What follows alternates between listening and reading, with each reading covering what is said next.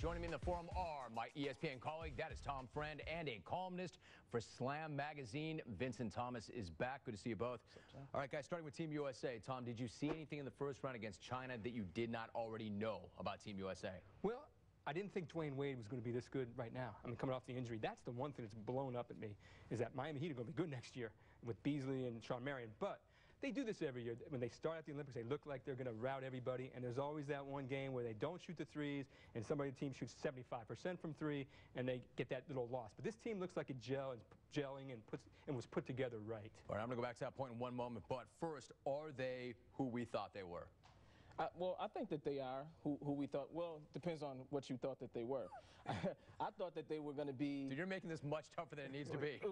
But the thing about it, though, Jim, is that what people thought they were is the redeemed team, a team that's going to win the gold, you know, for the first time since 2000.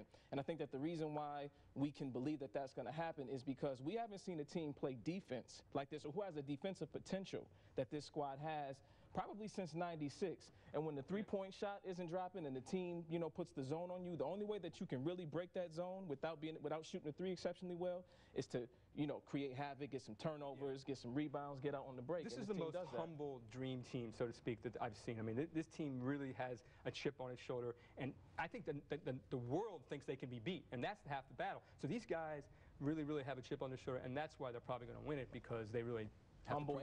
All right, go back to that point about the three not dropping. It did not drop in the first game. Is that a red flag? Well, not right now. It's only one game. If it continues to happen through the quarterfinals, then it will be a red flag. But for now, I'm telling you, the defense is what's going to win for this squad. They got to force the tempo. It's got to be up-tempo. And Michael Redd changes things. I mean, if Michael Redd can hit like he hit yesterday again, you know, that's the key if he shoots. But he's been streaky. The fact of the matter is, Allen Iverson and Stephon Marbury weren't guarding anybody in 2004. You saw that team of Chris Paul, Dwayne Wade, LeBron, and Kobe, how they got after it with the full court pressure. That's what's going to win the gold. And there's so much made about, do we have a perimeter player who can shoot the long ball or not? I mean, they're playing from 20 feet out. More than Michael Redd should be able to shoot that ball consistently from that spot, right? Right, and I think that, you know, that was a pretty hyped game, you know, with the billion people watching, and they were nervous.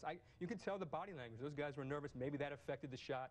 I think that Kobe can shoot, and we all know Kobe can shoot it. We all know Wade can shoot it. He didn't even miss a shot that game, so they'll be fine. All right, so I was going to say, topic number 2, NBA Europe, or NBA players allegedly going to Europe. Carlos Boozer is the latest guy to say, you know what, I might think about that. Are you buying any of this? Do you think a top-flight NBA star would ever leave in their prime to go play overseas?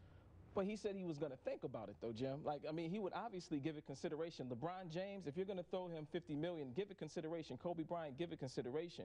But superstars are not going to leave, especially a superstar like LeBron or Kobe Bryant, because they're going to get their money. They're not Josh Childress or Ben Gordon, who are sitting there without contracts, and then somebody's offering them money and they go take it.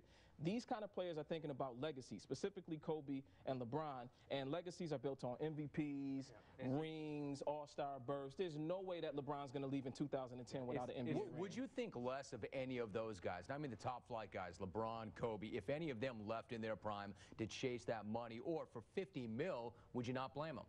No. If LeBron leaves and never wins a title, what good was it? I mean, he's got to win a title to be where he wants to be.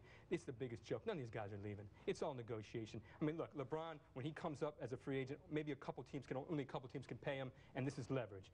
He's not going anywhere. How many commercials is he going to shoot for Nike and sport drinks over there? How much is he going to be on TV over there? It's a joke. No one's going to go over there. The only guys who are going to go over there are the guys like Josh Childress or Royo, who really are the fringe players who can't get paid here. Right. But those guys aren't going. I love it, though, Jim, for this reason, that there's finally somebody that can, the players finally have another option, because professional leagues, the NCAA, they always hold these players hostage. Like, what are you going to do? This is where your opportunity is. Well, the opportunity and the dollars are. But here you go.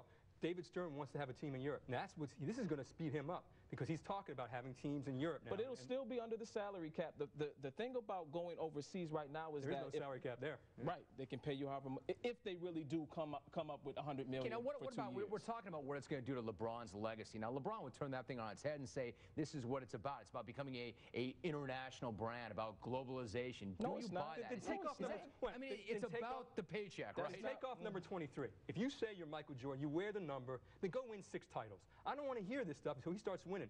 Talk about going over there. He's not going to win in Cleveland. You know he's got to get out of there. If LeBron goes and he gets that paper overseas, I'm not going to fault him. Go get your money. But in terms of his legacy, when LeBron was a little kid, it was all about his legacy as an NBA basketball player. If he goes overseas, he's putting that in great jeopardy. Okay.